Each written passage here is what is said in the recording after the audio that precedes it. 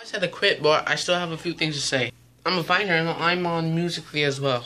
So I'll leave those channels down in the description, and maybe when I become a good Viner, like a very good Viner, maybe I could come back with YouTube and gain a lot of subscribers. But the feedback that I got on my last video about me quitting, which I did, I think, was amazing. I didn't think, like, I never got that much feedback so quick.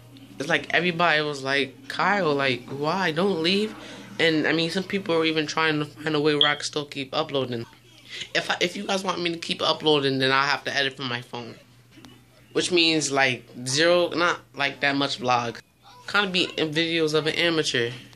But if you want videos from my phone, then I don't know, we should hit about 15 likes. If we get 15 likes and a lot of people saying how they really want me to like do those kind of videos, then I'd be glad to, I guess. Well, I do Vine, and I figure I could be really funny in a matter of 6 seconds, I guess. So then I'm starting Vine today and trying to be funny as hell. Hopefully I could crack people up if it even works. Thanks for all the love and support, and I'll see you guys whenever. Peace.